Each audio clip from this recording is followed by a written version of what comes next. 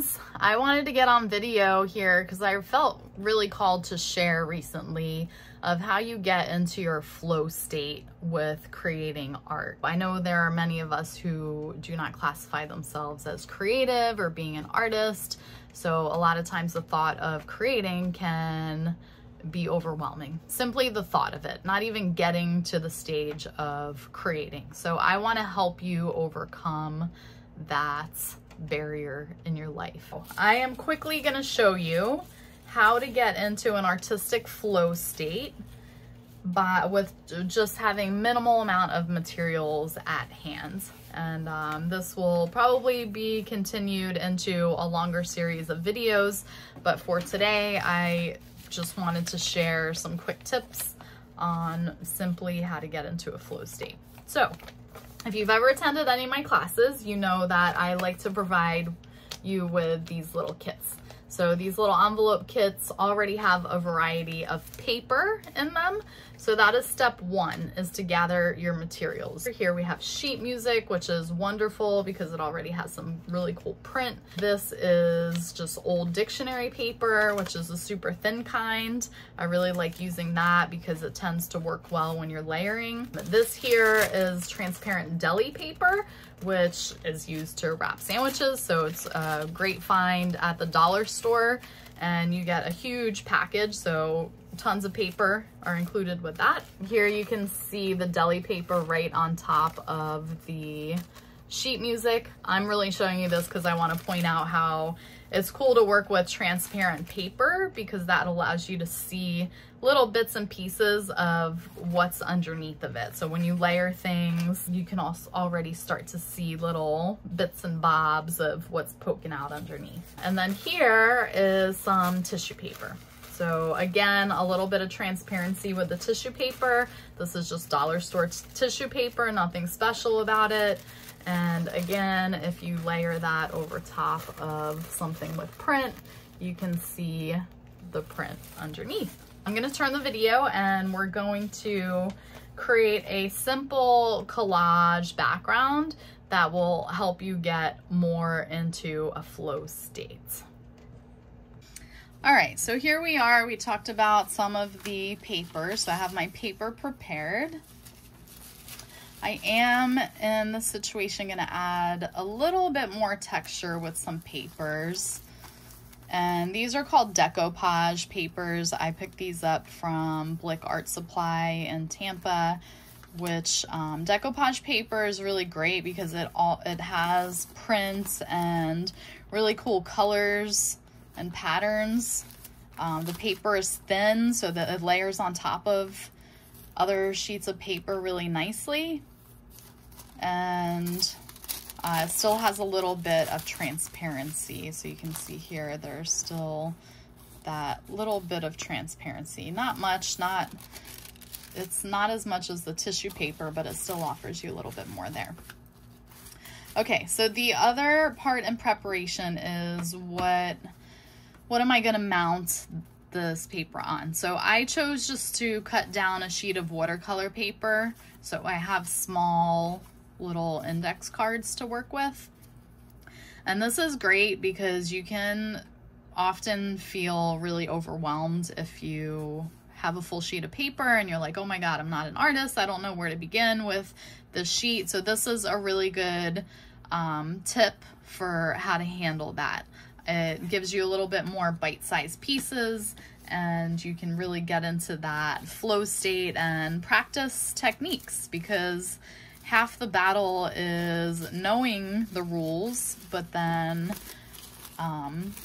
you can break them. So we're going to start off with one little sheet here.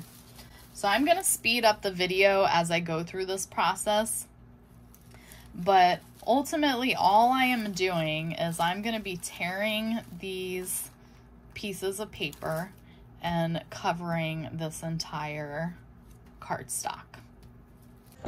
Okay, so here I'm placing glue on the watercolor cardstock, and then I'm tearing different sheets of paper and gluing them onto the cardstock. I really want to maintain a flow and be intuitive in this process. Now I'm moving on to a second sheet, same process, and you'll notice as I lay the paper, I might decide that a sheet is a little too big, so I'll just tear it directly off of the larger sheet once I place it on the cardstock. All right, so I covered up 2 of these little cards, and you can see the paper is not sitting flat on either of these. So these are great. These are like little old gift cards. And what I do is I just like to give these a gentle swipe to flatten everything out, kind of unify it together. Might need to place a little bit more glue, but I really like to work out the wrinkles a bit. You don't want to swipe too hard because the paper underneath is fairly delicate. So right here where that is popping up, I'm just going to add a little bit more glue.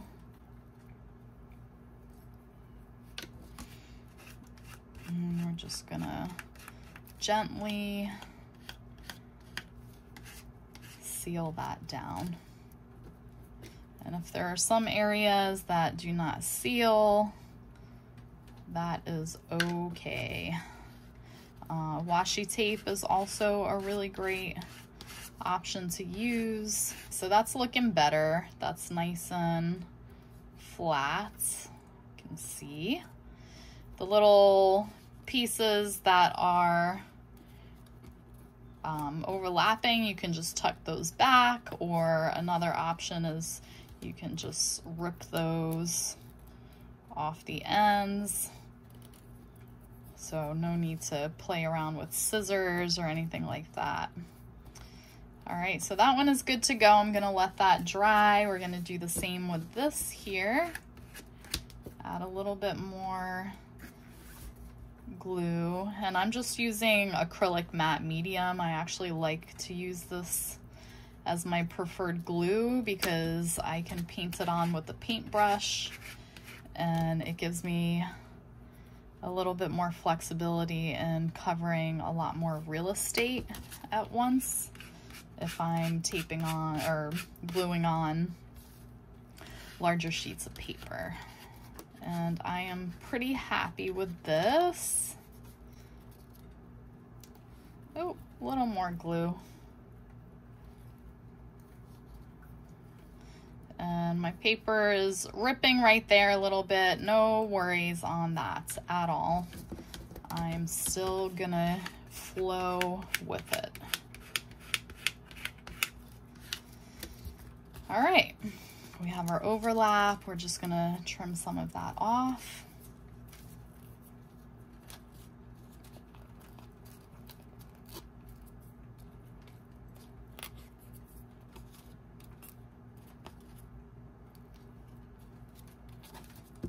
Perfect. All right, so this is what I'm left with. 2 little cards, and that was great. That was just enough time to get me into a little flow state of using some different materials, cutting paper with my hands, tearing paper, listening to the sound of the torn paper, and placing them on cardstock. So these are great starts to backgrounds, which could then become artist trading cards. They could become little intention cards. It might become a little summertime journal. If you bind the corners together, they can become little training cards for you. So if you just want to write some steps on the back of how you created these, and then you could eventually have a whole stack of little card tutorials on different techniques and materials that you're playing around with. But I hope that inspires you to create a little more. I am going to be continuing this series on what the next steps would be with these cards, so definitely follow along, and I hope to see you next time.